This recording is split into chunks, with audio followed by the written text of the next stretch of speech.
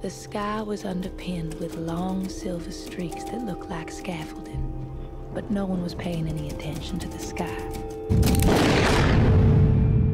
Will, I don't understand why you don't want to write something that people would like to read.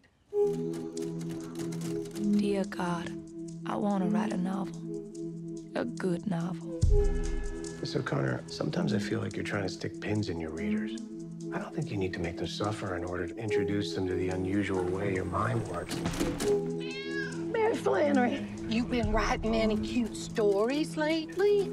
I read that last one you sent your mama. You know, it left kind of a bad taste in my mouth. Well, you weren't supposed to eat it.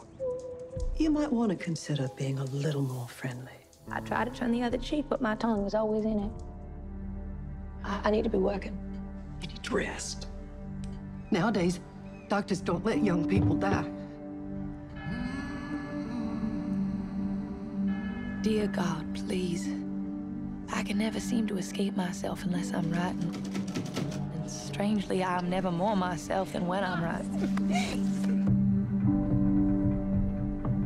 Is there no way for me to disappear into something bigger? Lord, please grant me grace.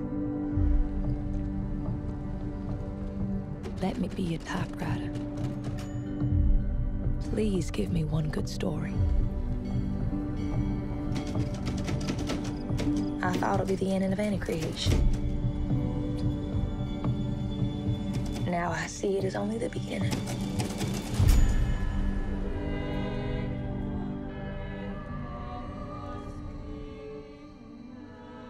It must come easy for you. It's like giving birth to a piano sideways.